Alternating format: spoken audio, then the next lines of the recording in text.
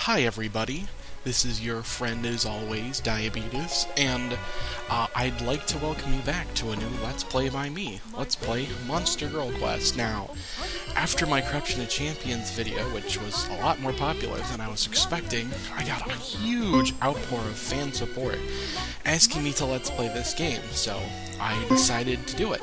Now, what you just saw was the intro when you start the game. When we start the game, there will be another cutscene explaining the plot, and from there we will see the full game. So, let's get started. Start! It all began with a call for help. A letter from Borgovia addressed to Van Helsing, the great monster slayer, my father. He doesn't take cases anymore, but I am a hunter too. So I set off on a journey with Lady Katarina, my remarkable companion. I'm an expert on the supernatural, and I seem to be drawn to it. Occasionally events get out of control, and then we have to leave in quite a hurry. Sometimes it's Katarina's fault. She can be quite reckless at times. Still, she always helps me save the day.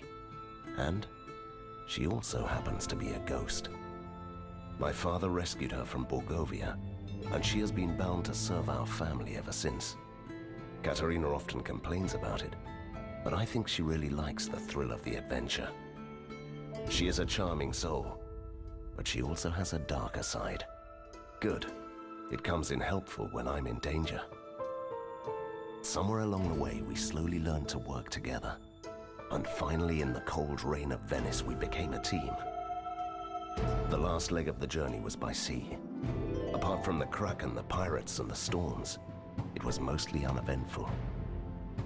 I had time to ponder my mission. Once Borgovia was a dark place where monsters lived. Long ago, my father defeated the immortal kings, created a peace treaty, and entrusted the land to some enlightened individuals. What could have happened there? What could be even more frightening than the reign of monsters? The closer we drew to Borgovia, the more confusing the rumors became. The land behind the Thunderhead Mountains was wrapped in mystery. As our carriage approached the mountain pass, I had a sense of foreboding. It didn't really surprise me when I heard an explosion. The adventure has just begun.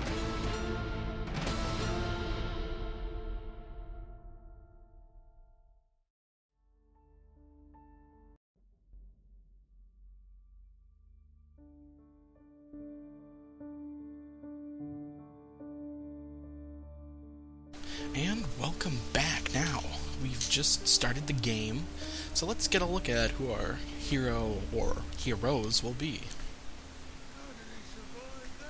Katarina, shouldn't you help me out with this? Please, we are just some ragged outlaws. Yeah, so, we've just been introduced to our hero. I'll get into them in a second, but for now, let's just get acquainted to the game. This is Monster Girl Quest. It's an action RPG for the PC. It's a bit high, or not high-end, but it uses online, so my crappy internet doesn't know how to handle it, so I apologize if it doesn't look the best. Currently we're being attacked by monster girls, bandits, something like that, and we're just taking them down. Got some sweet loot, and yep, we gotta equip it. This game is very loot-driven.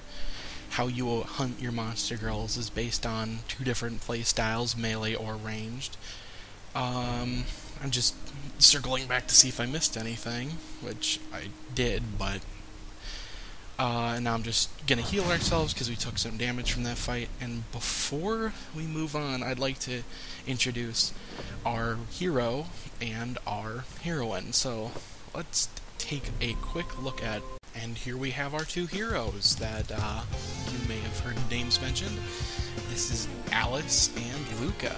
Lucca is the main character who we'll be playing as. He is the hero of his village and a knight in training, blessed by the gods, whereas Alice is his female companion, a monster, apparently, and his best friend, although she's a bit catty and treats him like shit.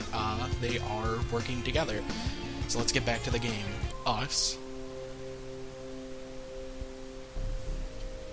Alright, so let's get moving. First thing we're gonna do is, well, our objective of this first area is just to reach Lucca's home village, which is under attack, as you can tell by the sheer amount of monsters outside the village right now.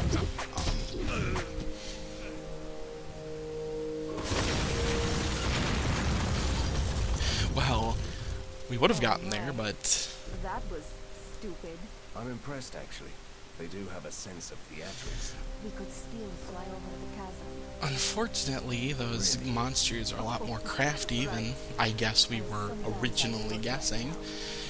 But we can handle it. We're a knight, and we have our faithful companion Alice with us, so nothing too bad will happen to us. Alice is a bit of an enigma. She just sort of showed up and decided to help us, so we will see what she's up to later on in the story. For now, we can just assume that, despite her monstrous appearance, she is a friend.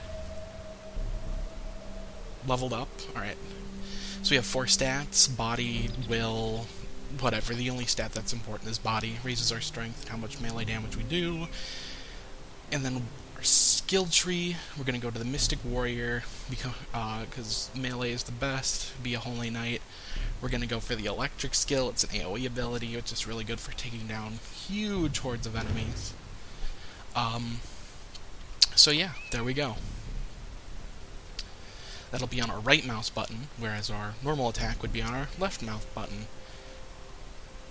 On the bottom you can see our 2 different attacks, our standard melee attack and our lightning attack. Red bar is the red half of the orb is health, the blue half is mana, and the yellow is our rage. Rage I'll talk about in a second. As you can tell, that lightning attack drains our mana, but it regenerates a lot faster than our health. So even then, mana potions probably won't be a big deal. As you can also tell, we can give equipment to Alice if we are so inclined. I gave her a gun, and you will see why in a second. Yes, we can change how she acts. She can either fight ranged, melee, or just stand there and be a ghost, which gives us some passive bonuses. And we just change her temperament. I want her to pick up some gold if she sees it, because, why not? The thing up to the top is a shrine. Shrines are sort of like altars and Diablo and stuff. They give you a certain bonus. I believe, like Diablo, the effect is consistent, so I think that one gave us some experience, or a bonus to our experience. The first chapter of this game is pretty boring, what you'd expect, just hacking through hordes and hordes of wolf girls and the bandit monsters and stuff. We'll see a couple of new enemies later on, but for now it's sort of just the same old, same old. You may have seen that I was picking up different pieces of loot, and as you'd expect, green numbers are good, red numbers are bad. The game has a bunch of different stats, which I guess is to be expected. Things like health, armor, you know, mana, essence, which essence is like for enchantments that you can put on your equipment. That cloak I think we found has 15 essence, and that's its basic function. Alice is just taunting us.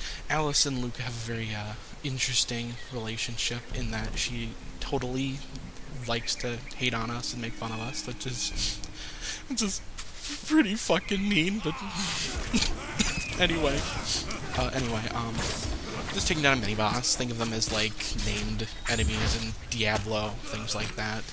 They drop some loot, they give us extra XP, and another thing is reputation, which I will show off in just a second. Like some other Diablo likes, you have a XP bar and you have a reputation bar, which is raised by doing side quests and killing named enemies. Right now I'm just giving Alice a better gun. Come on, take it. Oh, it isn't better. Oops. Oh well. She can just be like the dog from Torchlight and carry some of my extra shit. Now, how long is it going to take me to notice? There we go. So, Reputation allows us to take a perk. Perks are just like a persistent bonus. Things like you do more damage when you're Berserk, or your Ghost is stronger. I'll spoil it now. I'm going to take the one that gives me an extra page of inventory, because your inventory is incredibly small in this game. And I would like extra inventory. The other thing I'm going to do is raise my body stat by a bunch. And I'm going to raise my lightning skill and take one of those things at the top. Earlier I had mentioned rage. That's what rage is for. Rage is for these things called power-ups. And you press a button that is the same as... See how there's 3 nodes? Whichever node you choose determines whether it'll be 1, 2, or 3. So if I press 1, I can charge it my lightning attack 3 times. Every charge means that it'll hit more dudes with that particular power-up. Rage is generated by attacking dudes or taking damage. Pretty simple. It gets more complex. In fact, it's one of those features where I kind of like it, but at the same time, it's easy to forget that you have it. And it gets even more complicated if you're cycling through, like, 2 or 3 different sets of, Still no sign of a decent inn. Why would you need an inn? You're a ghost. So I'm supposed to spend the rest of my nights among the trees like a peasant girl who got lost in the woods. I'd love the idea. 2 or 3 different sets of abilities. So here we're coming up to, we're near the village and we're being assaulted by sirens who are trying to bite our dick off or whatever.